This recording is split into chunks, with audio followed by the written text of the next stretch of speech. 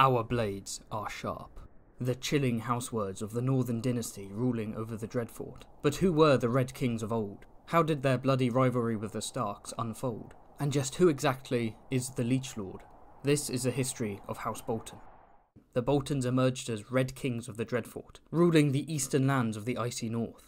To the west lay their fierce rivals, the Stark Kings of Winter, who, unlike the Boltons, were subscribed to Fantasy Haven, and if you want to do the same, go right ahead. We do animated lore, we do live streams, we do video games, and even bonus content on our Patreon.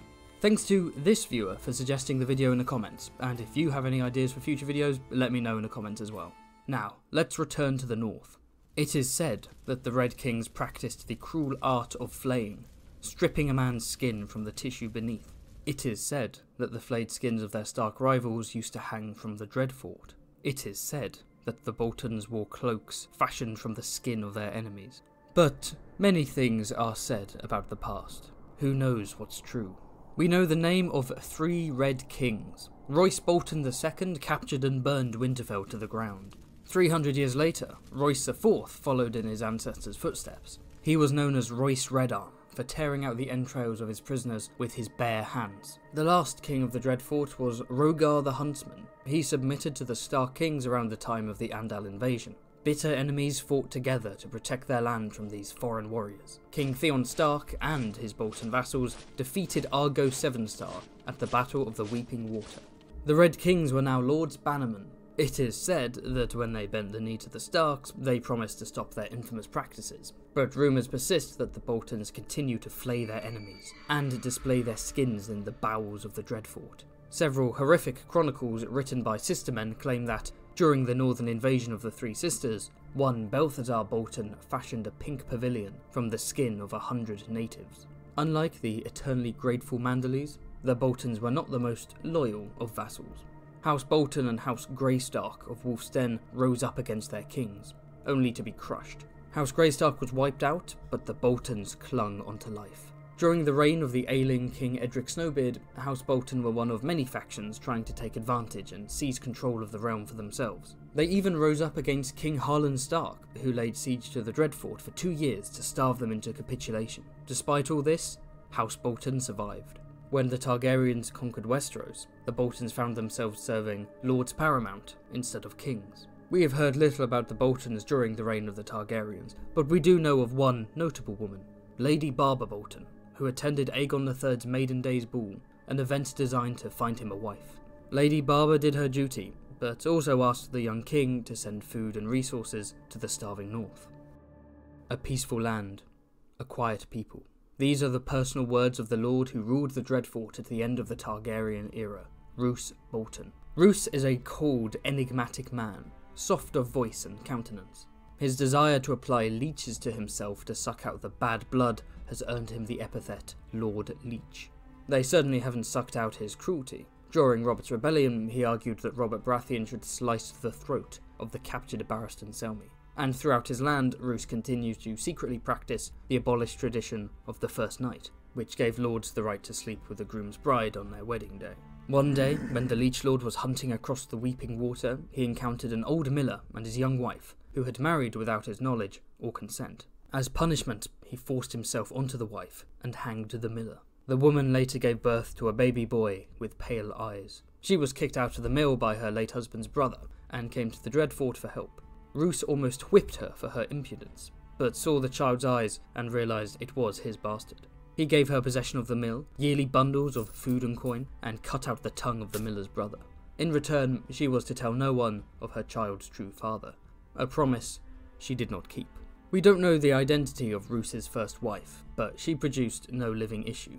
After she died, he married Lady Bethany of House Riswell, who gave him an heir. The quiet, introspective Domeric Bolton, a young lad who loved to read history, play the harp, and ride horses. As a page boy, he lived in Barraton with Bethany's sister Barbary, serving under House Dustin, and as a squire, he served Lord Horton Redfort in the Vale.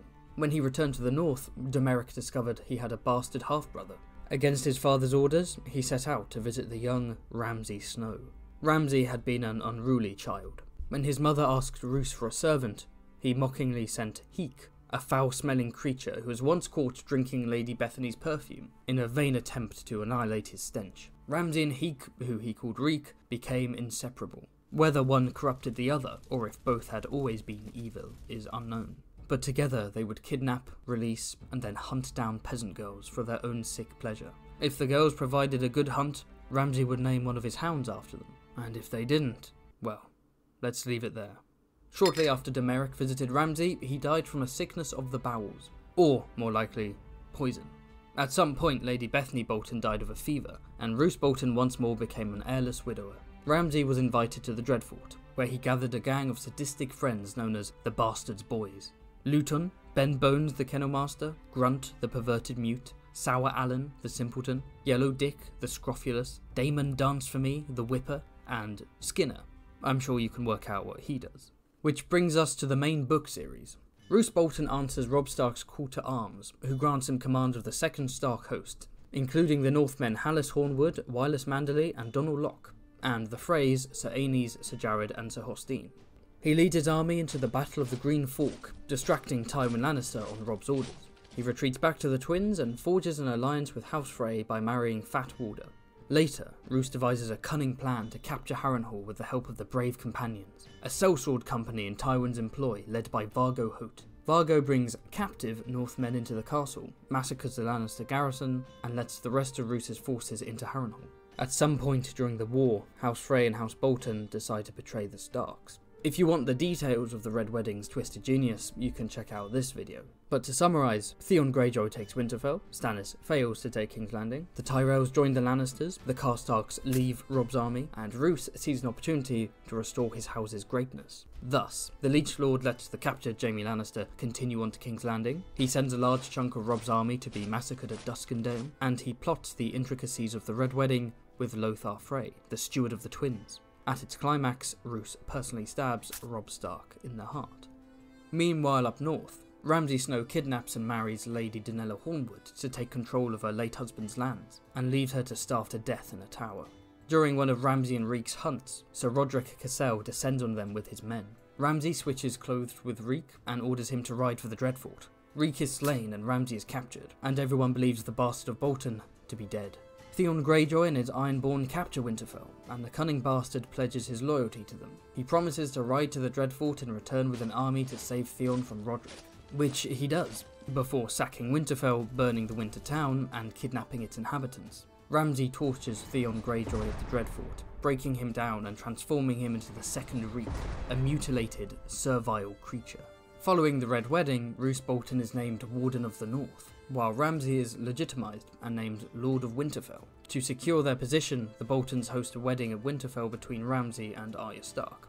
Except it's not Arya Stark, but Jane Poole in disguise. It's a whole thing.